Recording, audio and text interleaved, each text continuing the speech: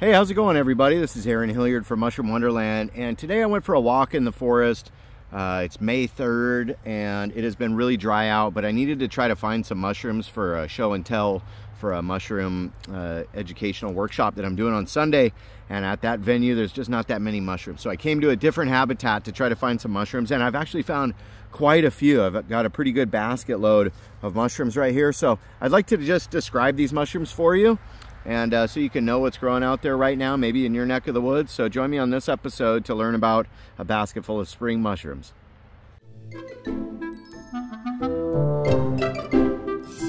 Welcome to Mushroom Wonderland.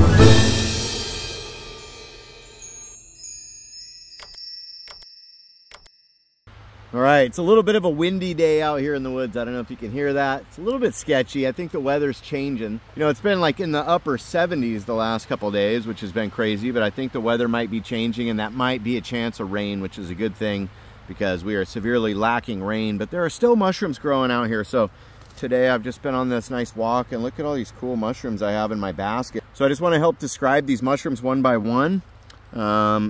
So you can see what's growing out here. And I'm in Western Washington, right in the Puget Sound, right around sea level. And one of our biggest, most eye-catching mushrooms that come out in the spring is this guy. And this is called Ammonita Aprica, or Ammonita Aprica, or Ammonita Aprica. That's one thing about Latin, is that you can kind of pronounce it however you want, as long as you pronounce all the syllables and say it with confidence. You're not really wrong. But, you know, Ammonita, Ammonita, you know, tomato, tomato.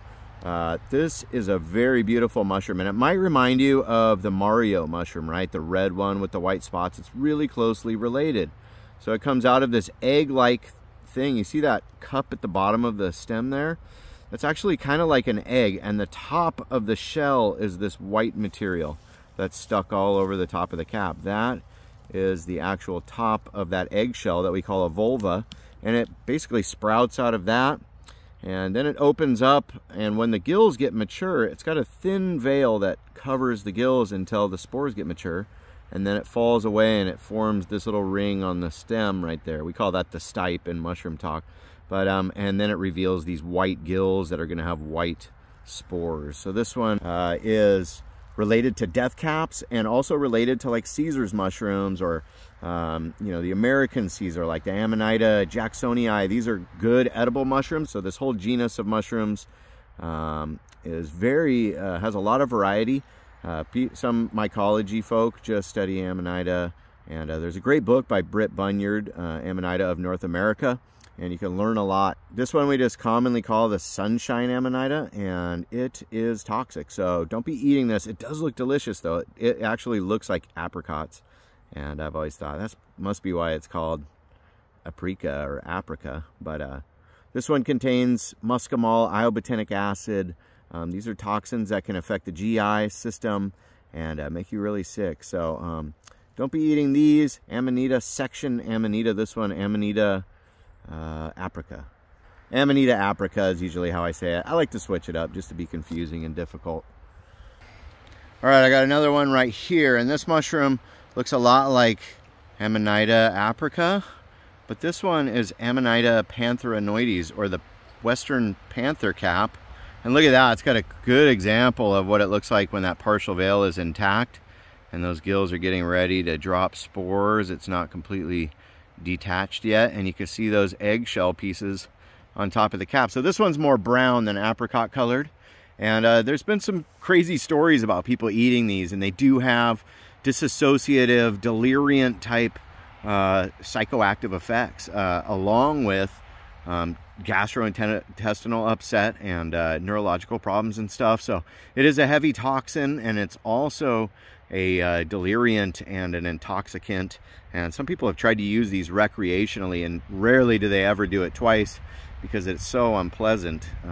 I've heard stories of people just having the craziest fever dreams on these things and actually like harming themselves or coming to harm because of these mushrooms. So the Ammonita Pantheroides, it's a beautiful mushroom, but one that you should just leave behind, just like the Ammonita Aprica. Unless you want to take it and study it, that's fine too. I'm not trying to pick shame. If you want to pick a mushroom for whatever reason, you're a child of the earth, I think you deserve to pick mushrooms if you want. But this one's got this very bulbous vulva down there, and then look, it's got kind of a ringed collar at the base. And so that one there, you can see a good example of that ring, that collared sheath around it. And then that brown color with the white spots. So Ammonita is just a huge genus of beautiful, but oftentimes toxic mushrooms. So I would leave this one behind. I'm actually sitting on this log right here, and there's this flush of mushrooms right here. Let me flip my camera. Look at these guys. Now these are the false funeral bell, known as Kuhner-Omyces. And Kuhner was a mycologist in the early 1900s, and this is named after him. This used to be in Foliota, and it's got a brown spore print, and they're very hygrophanous, so that means the cap turns very pale when it gets dry.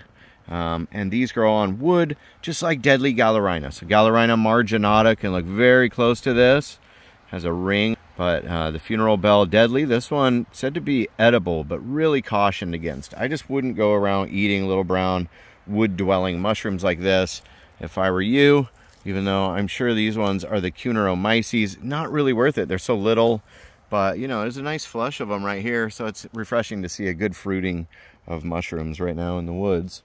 And let's look at the basket again. I know you're checking these big guys out. We're going to talk about those in just a second, but look at this. This one has these rusty spots on it, and just kind of plain and white. You know, we would call this shape Clitosoboid or Clitosabi-like. And Clitosabi used to cover just tons of different mushrooms, fell into that genus. Now there's very few actually in Clitosabi, but this one is Rhodocolibia maculata. So this one gets little red spots on it. You see that on the cap? These little red spots. And I was surprised to see these. There was a few of them growing next to each other in a little cluster out here. And Rhodocolibia, not that common in this neck of the woods. So I was excited to see such a huge, handsome mushroom. Rhodocolibia, unknown edibility. All right, okay, let's talk about it. Look at these. Look at these guys that I just found. I know you want to talk about these. These are some woodland morels that I have just found just a minute ago out in this conifer-dominant forest. So a forest where chanterelles grow in the fall, also producing morels in the spring, and these are pretty large. We call this Morchella norvegiensis, or the Norwegian forest morel. It actually matches that one, or Morchella eosfera, which might be synonymous. Either way, these are true morels, delicious edible morels, and these actually can grow for a long time, couple months till they get full maturity like this. I've been watching this one for a long time, and it's finally big and ready to pick. And don't worry, you can pluck mushrooms or cut them. It doesn't make a difference to the fungus at all. Actually, there's studies that show that sometimes plucking them stimulates the mycelium and more fruiting bodies can come out of there. But if you're collecting for science, always collect the entire stem base. But Morchella norvegiensis, it's spring, and these are the most popular spring mushrooms right now. All across the country, people are looking for morels, and east of the Rockies, the blonde morel is the popular one, growing with different hardwood trees. But here, you can find these. We have a lot of different species of morel here in the Pacific Northwest, actually. Maybe a dozen different species, where out east, y'all only have one or two types. But this one is a little bit more rare, and if I find it, you know, this is one that you kind of want to keep the patch a secret, because you only get a handful to put on your steak once a year. And they always come back in the same general area, but I've been tracking this colony of them for quite a while, and they seem to have jumped the trail where they used to fruit on one side of the trail. Now they're on the other side of the trail, but growing right out of the moss, usually out of a hillside. I'll put some pictures up here so that if you want to pause and get a really good look at this beautiful, beautiful Morchella species. So make sure to cook your morels. There's landscape morels popping up right now in urban landscapes and in wood chips and mulch, compost piles and gardens. But this one you might encounter out in the deep forest. All of these morels, no matter what color they are really what they look like, they all need to be cooked well. People have got poisoned and died from raw or undercooked morels if they had a bad reaction to them. So cook your morels and keep it a secret, man. It's number one rule in mushrooming, is that if you find a killer spot, just keep it to yourself. So let's look back into the basket. What else do we got? Oh, we got this guy. This one you can see how bright colored it is. I don't know if the camera is picking up just how brightly yellowish, kind of greenish colored this is. And it was kind of growing singularly, which is sort of rare. Usually they're growing in huge troops. And this one known as the sulfur tuft, or Enttaloma fasciculare. So this is a toxic mushroom that grows on rotting wood, and it would glow really bright if I shined a UV light on it right there. And these are toxic. They'll cause really bad GI upset. And so they grow in clusters off of hardwood, and they always have that fluorescent green color to them, and they'll fluoresce super brightly under a UV light, and they're extremely bitter. So if you were to try to eat these, you would probably be discouraged right away because they're super duper bitter. And we call this one the sulfur tuft. It's probably one of the first mushrooms that ever got on my radar in my life. I remember these growing on a huge stump out in my woods behind my house, and I remember being fascinated with the huge cluster of these Enttaloma. And there are some edible Enttaloma, but kind of like the Cuneromyces, you know, this might be one that you just want to avoid because it's just not that great, and you could get it confused. Now look at this pointy capped guy. This guy reminds me of Gandalf or something, right? It's like the wizard hat. Let's see. And if you look underneath in the light, can you see that pinkish tinge to the gills? This is in the common named family of pink gills, or the Enttaloma. So this one, probably Enttaloma holocoiniotum. This one grows out here in the woods and gets very umbonate. So that's kind of that nipple on top of the cap. And then it has pink gills. And this one's not associated with trees. They're just growing out on the side of the trail. And inedible, you know, just not really of any culinary interest because they're just kind of small and scattered, and I don't know, you know, they might be edible. Nobody really tries these out, so I don't know. Maybe you want to be the first one and leave it in the comments. I don't know. Not trying to encourage any craziness. What else do I have? I have, oh, right here. This one is in the common family fiber caps, and can you see why? Look at the cap.